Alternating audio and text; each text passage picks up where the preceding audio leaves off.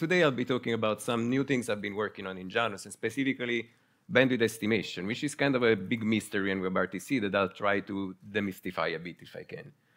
And I'm Lorenzo Miniero. I'm from Naples in the south of Italy. I got my PhD at the university there, and with some colleagues, I co-founded a small company called Miteco. I'm the main author of Janus. That's what I do all days mostly, and those are a few links that you can refer to if you want to learn a bit more about me, including some ugly music that I like to write. And this picture comes from one of the ComCon editions. If you don't know what ComCon is, it's a really cool event that happens in the UK every year. Find Dan Jenkins around and he'll tell you about it. It's going to happen soon again. It's really an event that I recommend. And my company is a small company that was started as an academic spin-off because we all got our PhDs there. We worked a lot with real-time multimedia from a standard perspective, do the usual things, and our office is somewhere over here, so definitely not a bad place to be, as you can see. It's quite sunny and quite nice. But coming to the actual topic, so what is bandwidth estimation? Because it can be a bit confusing in its definition itself, and in general, it's a matter of figuring out how much you can send within a so-called unit of time. For instance, within a second, how much data you can send, because of course you don't want to send more than you can send because maybe you have local constraints, or no more than the network itself can accommodate because there may be some bottlenecks somewhere in the network, or more than the receiver on the other side can receive. So you definitely don't want any of those things, which is why bandwidth estimation is useful. It's important not to confuse it with congestion control. They sometimes work together, but they're not the same thing, because bandwidth estimation is the estimation of how much you can send, and then congestion control is what kicks in order to avoid leading to congestion and avoid issues like packets getting someplace too late or not going there at all. And of course, it's important to do those things because otherwise you can incur in congestion, you can incur in failures and stuff like this. And it is doubly important for WebRTC because in general, whenever you're doing, for instance, you're downloading a file or uploading a file, you really don't care about delays. The same amount of data may take more or less depending on how much bandwidth you have available. It doesn't really matter. You slow or speed up depending on the congestion window. With WebRTC, you really don't have the same luxury. So everything is real time.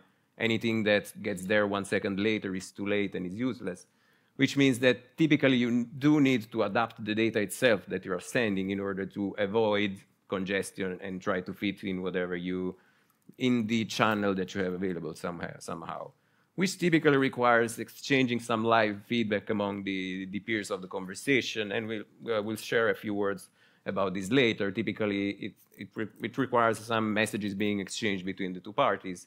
And of course, how you adapt can vary wildly, because, for instance, browsers have access to the encoder and so can tweak things very easily. When you're working with an SFU, it's different because you don't encode things yourself. You're just relaying media coming from different places, and so you have less flexibility in what things you can do, but we'll see how that can be solved anyway. Which means that the idea is doing something like this. Maybe you are sending something that is very high quality, the subscriber doesn't have enough bandwidth to receive that, and so somehow you need to make sure that the other peer receives something meaningful, which can be done again by just re-encoding that stream, reducing the bitrate, or possibly playing with simulcast and SVC by sending a lower quality version of the same stream and then just switching between layers somehow. The idea is that bandwidth estimation should allow you to do both things depending on how you are actually encoding things. And it is, of course, not an easy problem to solve. There was a working group in the ITF called RMCAT that was specifically created to tailor exactly that. A few algorithms are discussed during those efforts. The most known are Scream, NADA, and GCC, which stands for Google Congestion Control.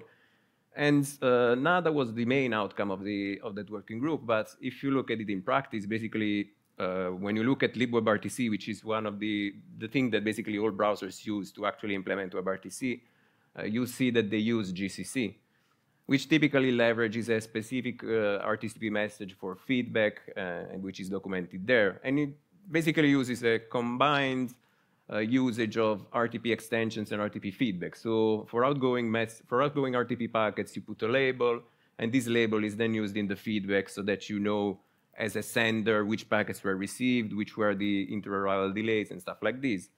All information that is very useful for the algorithm to figure out the available bandwidth somehow. And I'll explain how I use that information for the same thing.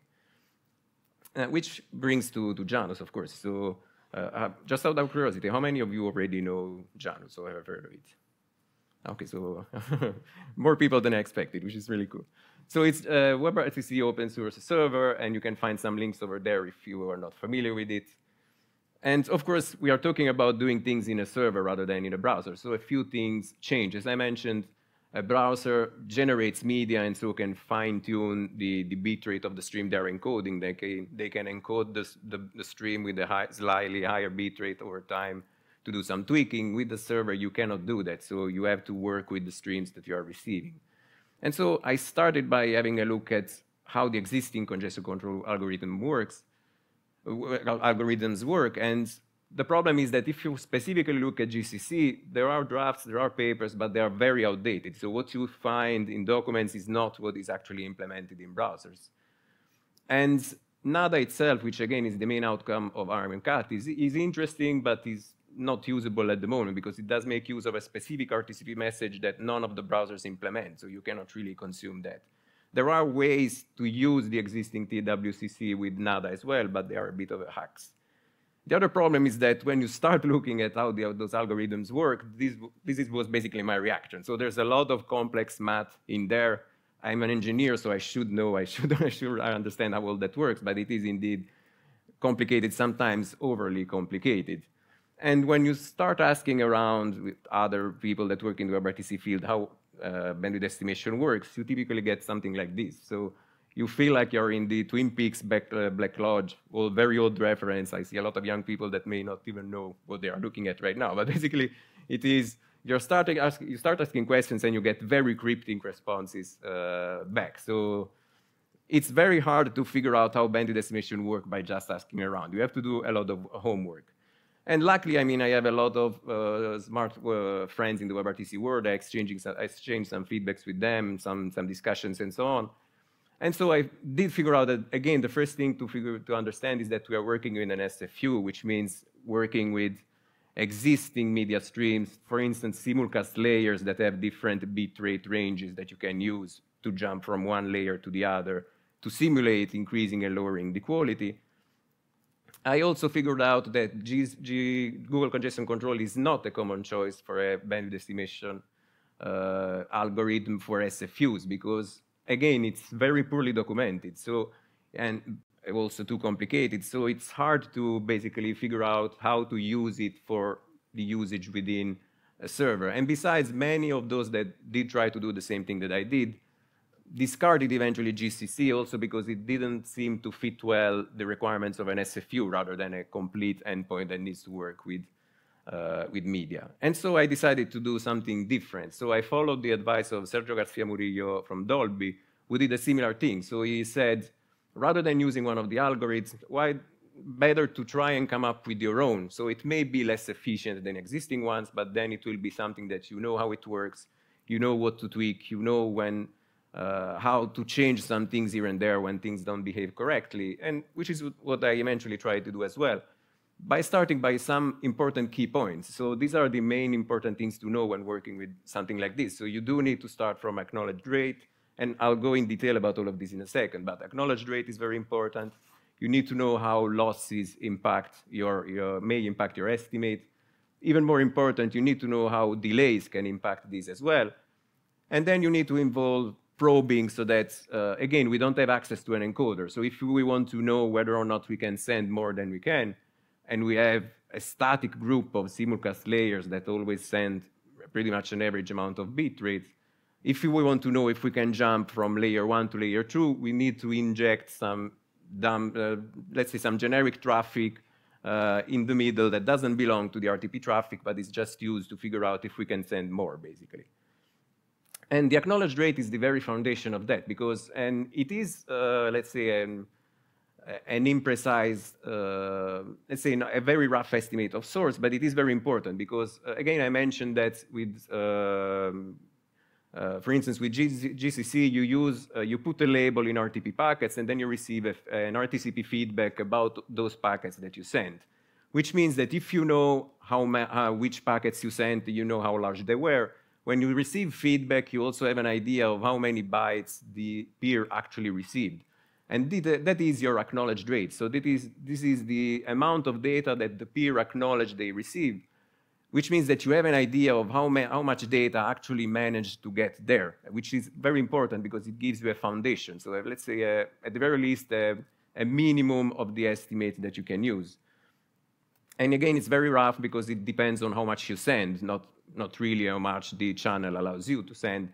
But it is still quite important because, first of all, it gives you a number to start from. As soon as you start, you have an idea of what your estimate may be.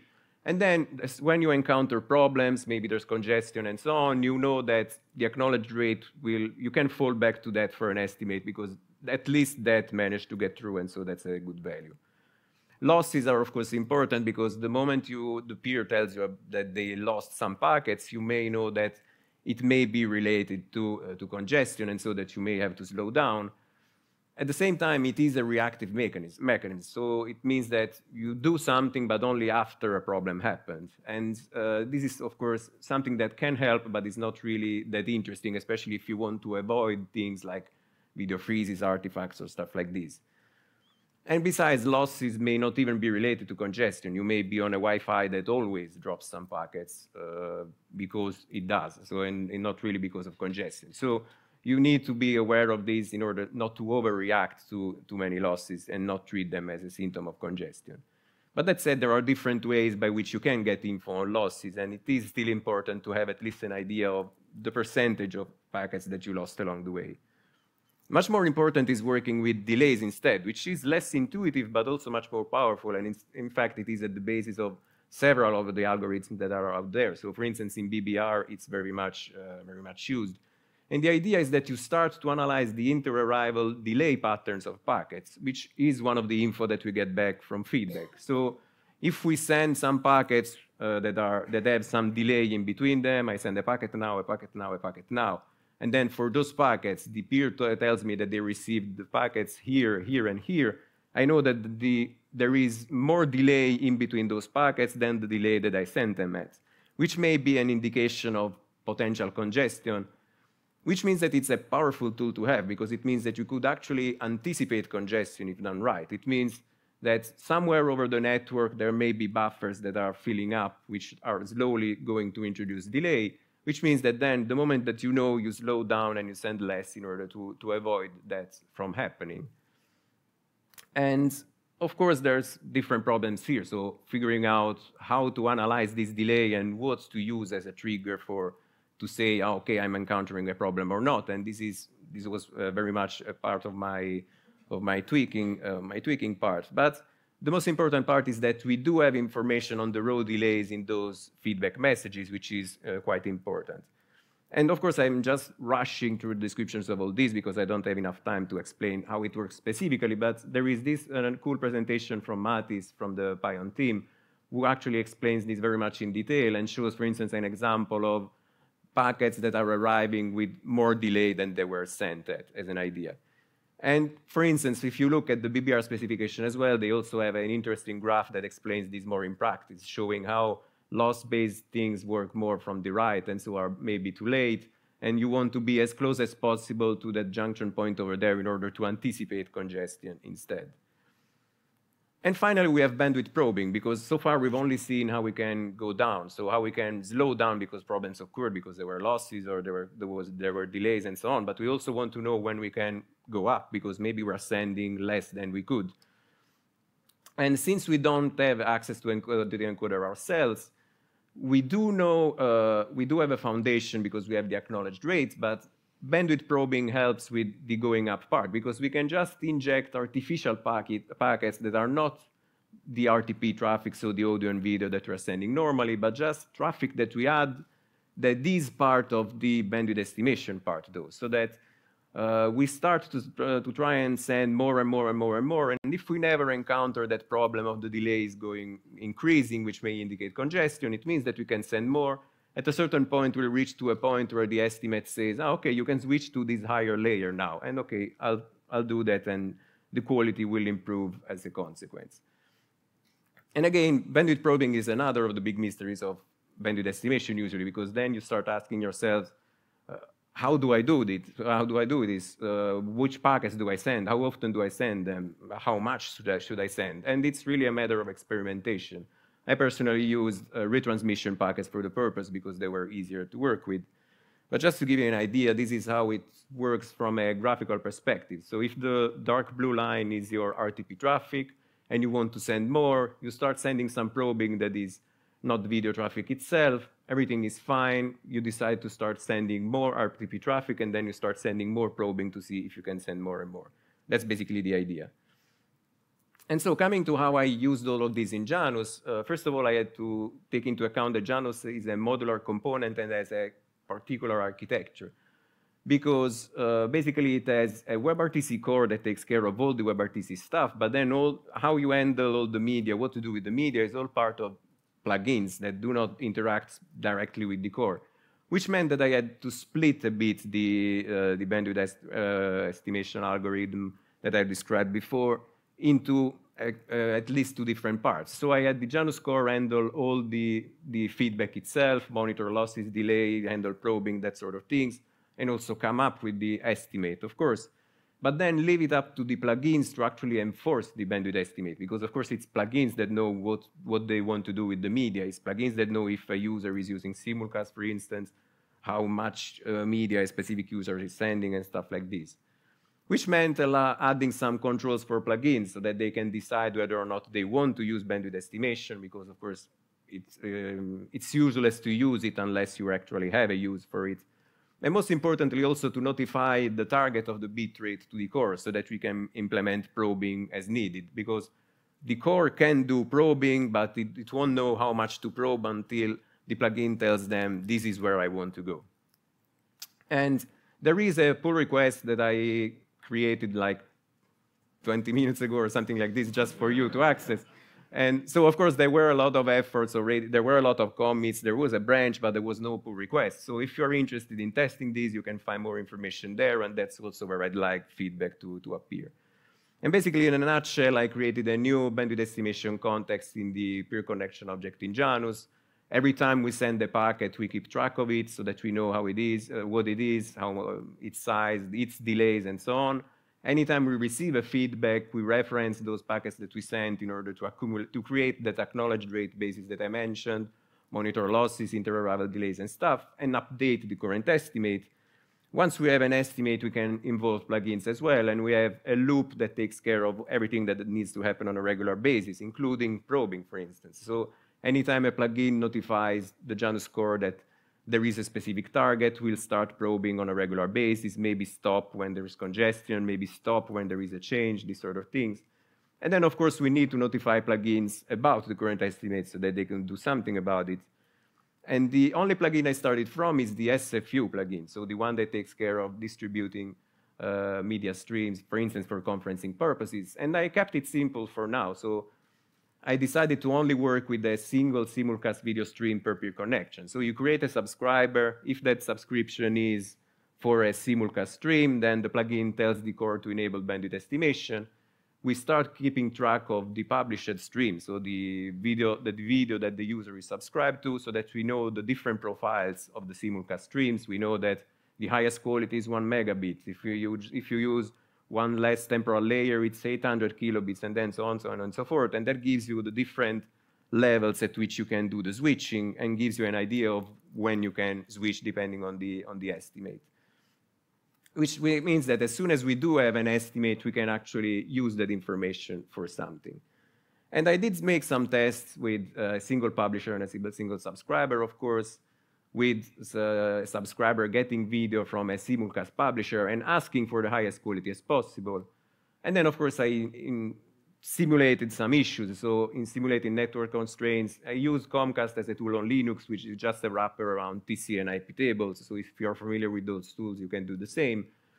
And the outcome was quite interesting because, of course, it still doesn't work great because there is tweaking that needs to be done, but it does what it needs to do. So It goes down to a lower layer when there are issues. As soon as the issues disappear, it goes back where it should go. So it's definitely a good start, which I appreciated, but there is work to do.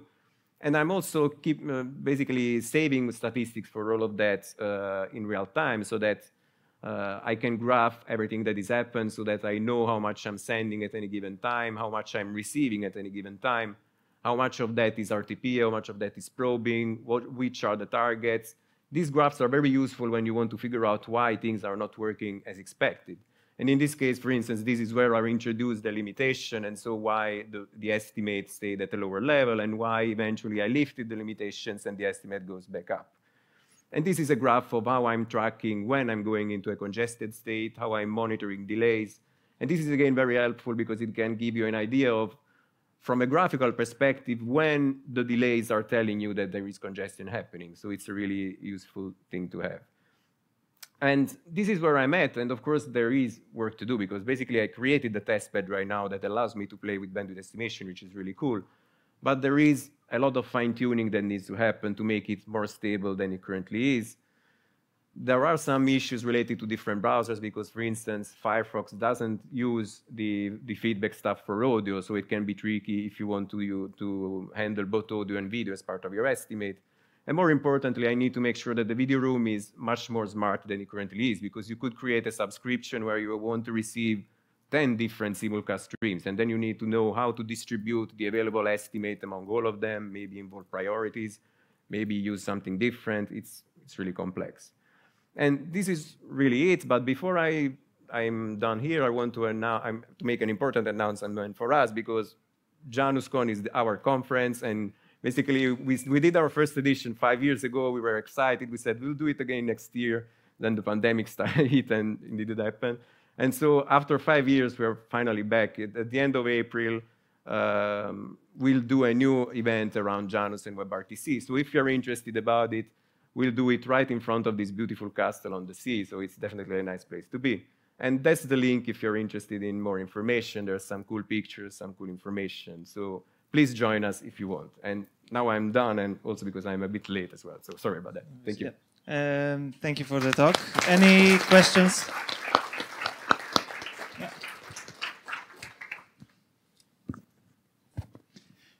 Hi. Great talk. Thanks, Lorenzo. I have a question. So initially, you said you look at the algorithms that were there. Could you give us an example of how, what you mean when you say they were overly complicated and over-engineered? And also, as you get into the rabbit hole, do you see your own algorithm getting more and more complicated and almost getting there? I'll start from the last questions. Yes, it does get slightly more complicated over time. The moment you start making some tweakings or start to make it more complex the way that you do probing in order not to step on your own foot and cause congestion where it shouldn't happen, it does get a bit more complex after that. But in that case, it's a complexity that I'm more aware of because I started from scratch. I know how I got there, and so I know how to get back and take a different path. I didn't have the same luxury with GCC because, for instance, just to make a very simple example, in GCC, to track delays and keep track of delays, they make use of a Kalman filter, which doesn't necessarily mean it's too complicated, but it's still a more complex algorithm that may be needed to actually track delays and do things. And most of the over-engineering in those algorithms comes from a lot of experimentation that Google did. So they had millions of deployments, so they had millions of use cases that they were working with, and so they fine-tuned it so much that eventually it gets very complicated very fast. But in that case, you end up looking at some very complex choices that you don't know how to work with. If you need to tweak something for your own uses, you don't know what to tweak because you don't know what box A does or what box B does. And you could look at the specification where they may explain it, but then you have a look at it and it's a very outdated document, and what is in the browser right now is completely different. So for instance, I know that I know there's people in this room that did use GCC as well, and so they may have had better luck with it in understanding it as well. But for me, when I tried to look at it, it was basically too overwhelming for me, and I really didn't know how I could fit this all within the Janus architecture, which is why I decided to just do something else instead. Thanks. Any other questions? Well, there is one.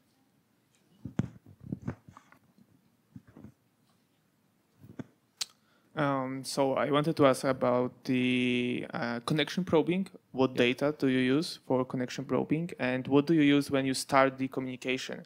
So do you probe the connection when someone joins the room, or you start with the highest possible resolution and see what happens? Yeah, the idea is that for probing, I'm using RTX. So I do have already packets ready for retransmissions because the subscriber may need to retransmit a packet using NACs and so on. So I already have those packets. And so what I do is that on a regular basis, I just take a packet from the RTX queue and then send multiple copies on it depending on how much I need to send for probing. And as soon as I start, I don't do any probing at all because at least for the first couple of seconds, I'm in an initial stage where I just observe things. And to just observe things, I just send whatever I can. And this is because the acknowledged rate is what matters to me at the very beginning. So I need to have a rough feeling of how much I can send right away.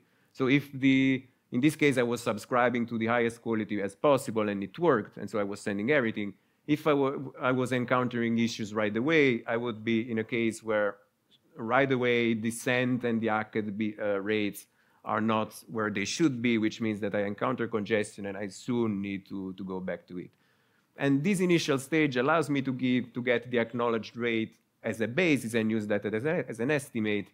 And after that, I decide when to do probing, and even deciding when to do probing is a different choice of itself, because for probing, I use a slowly increasing curve because I don't want to start probing too much right away. If this is the target, I'll start, but I'll start slow and I'll try to get to the target slowly. Then as soon as I change simulcast layer, I stop probing because I'm there.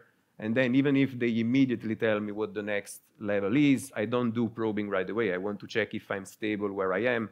And then after a few seconds, I can start probing. Anytime I get congestion, I stop probing and do a freeze period of a few seconds so that I don't try to do any more probing until a few seconds pass to see if I can start doing things again. So there's really a lot to talk about probing, and it's one of the things where I did fine-tuning the most because it's one of the most delicate parts of the algorithm. Thank you.